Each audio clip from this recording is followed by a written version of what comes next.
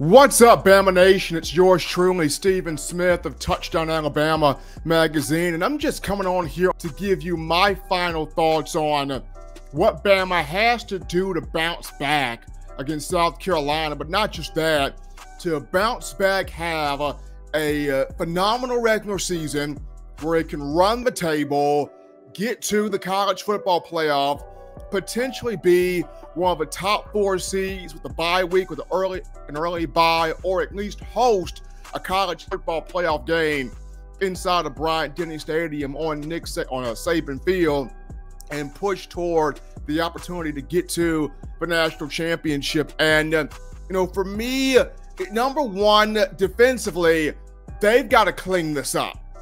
And if Kane Womack is any type of defensive coordinator, get up and go and backbone and physicality and toughness and wanting to be great, if he's been having these conversations with Nick Saban every week that he's saying he's been having, he's got to clean this up. The last 2 weeks, the Tide has given up 74 points on defense. The last 2 weeks, Alabama has looked lost. It's looked confused. It's not been able to get the calls in fast enough. It has not been communicating effectively. We are not seeing the toughness up front to beat the opposition, to beat the opponent in front of you. We have not seen the pass rush. We have not seen the ability to stop the run. The defense has to be cleaned up. You're already starting to hear from national prognosticators that the defense is the weakness. And if the defense does not get its act together, Bama will miss the college football playoff in year 1 under King and DeBoer. This is coming from national media. This is coming from national prognosticators. So number one, for Bama to bounce back, in my final thoughts, this defense under Kane Womack, they've got to clean it up. No ifs, no ands, no buts. The defense has got to be cleaned up starting this week here against South Carolina. Number two, Bama's got to establish a run game. I understand they like the explosive plays. I get that. But you're going to face teams down the road. They're going to want to milk the clock. They're going to want to dominate time of possession, and speed your offense up to where your offense cannot play in the rhythm that it wants to. What did Nick Sheridan say after the loss to Vanderbilt on Monday? He said we could not achieve the balance. We could not establish the balance we wanted to. Why?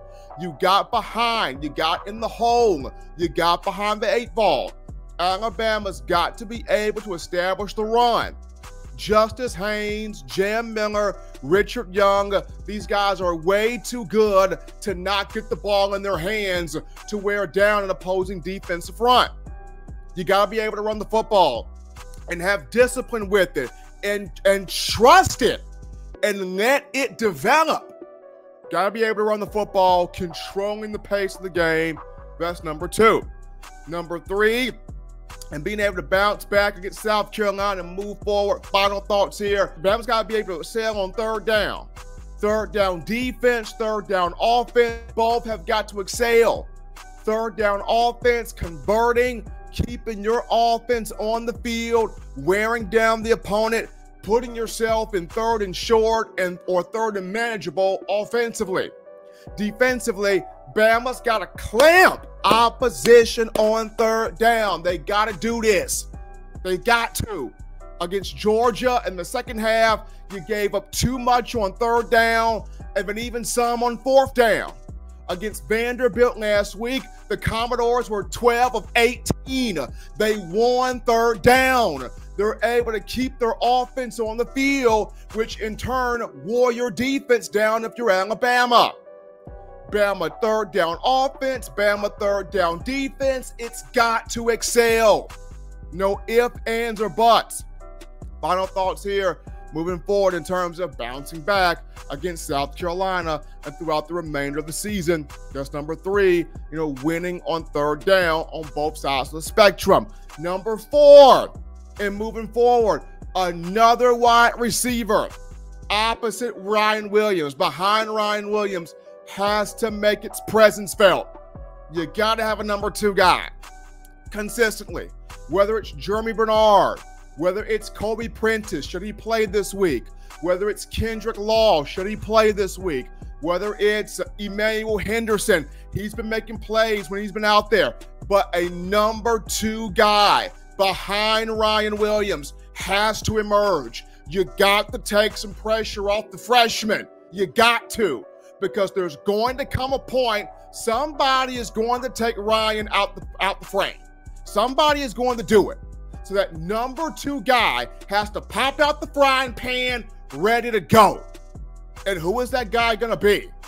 Is it going to Jeremy Bernard? Is it going to be Kobe Prentice? Is it going to be Kendrick Law? Is it going to be Emmanuel Henderson? Somebody has got to be ready to go. Is it going to be one of these tight ends? Somebody's got to be prepared. That's number 4. And 5, last but not least, in bouncing back here, the energy, the enthusiasm of this team. They got to be ready. They got to have the energy. They got to have the enthusiasm. They've got to be ready to play South Carolina and everybody else on the schedule from here on out. You can't go in there lackadaisical. You can't go in there no energy. You can't go in there taking the opponent for granted. We saw what happened. You took Vanderbilt for granted. You didn't prepare enough. You got your tail whooped. You cannot do this against South Carolina and moving forward, because if you do, bye-bye playoff. You ain't going. You got to come in here in this game against South Carolina with your mind focused on business, with the energy right there, with the effort right there, with the enthusiasm right there. Those are my final thoughts. We knew in 17 years what a stern Nick Saban looked like coming off of a loss. He had the next opponent ready to face a buzzsaw. We've heard from players this week, Kang and DeBoer more buckled down. Kang and DeBoer, not being all nice this week. But what does that look like? What does that look like? And him trying to bounce back. We'll get it. First and foremost, bird's eye view Saturday against South Carolina in Tuscaloosa. That game at 11 a.m. Central Time. People, check out In My Own Words Friday, Touchdown Alabama Magazine. We will be live bringing you In My Own Words. But this is just yours truly, Stephen Smith. Just my final thoughts on what Bama must do to bounce back against South Carolina and throughout the remainder here of this season.